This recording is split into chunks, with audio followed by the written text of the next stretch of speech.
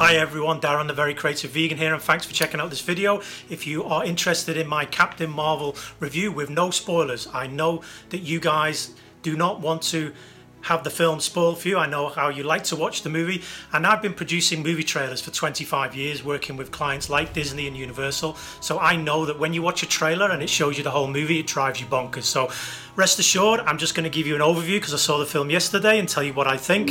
So you're probably wondering, what does Marvel's Captain Marvel have to do with veganism? Well, the main thing is Brie Larson, who plays Captain Marvel, is a vegan. That's a major thing to celebrate in a film like this. This is one of the key reasons I'm going to continue to do these film reviews from a vegan perspective. Disney have done it again. They released the film on International Women's Day, which was very clever, the 8th of March, and Brie Larson, she really plays Captain Marvel, quite seriously. She loosens up in a few places and, it gets funny. And again, I watched the film in 3D. It's as good as Black Panther. You get to see amazing new worlds, new aliens, and you're taken right into the drama right away. New characters, new scenarios that you don't even know. To be honest, I found it quite dense and plotty, like for the most part.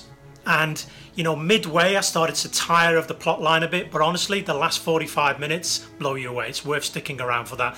Samuel Jackson's in the movie, which is awesome, but they've actually de-aged him by about 40 years. Samuel Jackson in real life is 71 now, believe it or not, and he looks about 30 years of age in this film, and it's amazing what they've done. Samuel's actual skin has marks, little potholes in it, which they've assimilated. This isn't Meryl Streep in Mamma Mia that looks like they Vaselined the camera lens. Actually, it just is pretty awesome. And he's in the film a lot. You see more of Fury in this film than you have in any of the other Marvel films. And when he hooks up with Captain Marvel, it basically turns into a buddy movie, and and it really takes off. The film is actually set in the 90s, before even Iron Man came out, so the film has a really cool old school feel to it, and it's got loads of great 90s tunes. There's a particular scene where they use a track from Nirvana that I particularly liked, and there's a lot of in-jokes in there that a lot of people are going to get that makes it really stand out. A lot of people are talking about this film from a feminist perspective, the fact that it's got a female in the lead role, the fact that one of the directors is female, and to be honest, it's really not as edgy as Black Panther, and there are some great feminist themes in there, but DC did beat Captain Marvel to the gate with Wonder Woman, and it will be interesting to see which out of the two films is going to do the best at the box office. One thing is for sure, Captain Marvel is here to stay, and she is going to lead the next set of Marvel films. As always with Marvel movies, do stick around after the film is finished. There are two awesome teaser scenes that are going to be building up to Avengers Endgame, which I'm going to review next month. Also, while watching Captain Marvel, I got my hands on the new vegan almond bliss bar. I'm a huge fan of the nut spread and the dark chocolate, so I tried this watching the film, and to be honest guys, it's just a bit too sugary for my taste. I don't have a huge sweet tooth. I love chocolate, but I like my chocolate to be raw, to be dark, for the cocoa to be up to like 70 or 80%, so it's nice. Gave me a bit of a buzz, but mainly that was from too much sugar. So keep up the good work, Vego. I'm sure some of you will love this, but for me, I'd give the Vego bar maybe 6.5, 7 out of 10 to chomp on while you're watching a great movie. Some parts of Captain Marvel people are going to find a bit sugary as well, but to be honest, Marvel haven't dropped the ball yet, and they haven't done it with this film.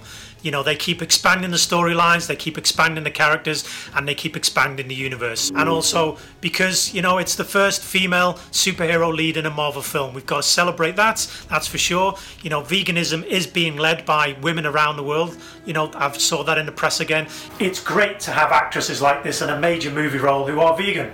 They get the message out there, people see it in the media and the press, and it just spreads the word about the movement globally, which is absolutely awesome. So from a vegan perspective, what's different about this film? Well, actually, there's a ginger cat in this film that basically looks like the cat out of Alien, and effectively, without giving anything away, it practically steals the last half of the film and is really hilarious. So check out the cat in this movie. So on my veganometer, I would give Captain Marvel 8 out of 10, mainly because it features an awesome cat.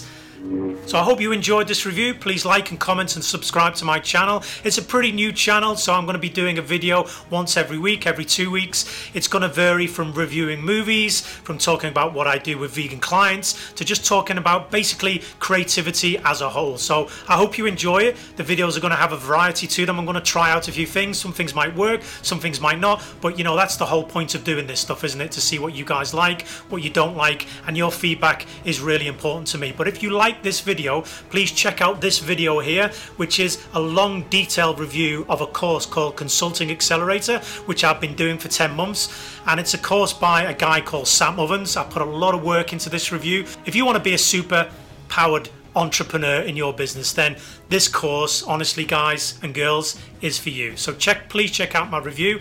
It's here, click that to view. And again, thanks for watching. Please be a creative vegan and use your own unique voice to share the message. Thanks for watching, and I'll see you again soon. Bye.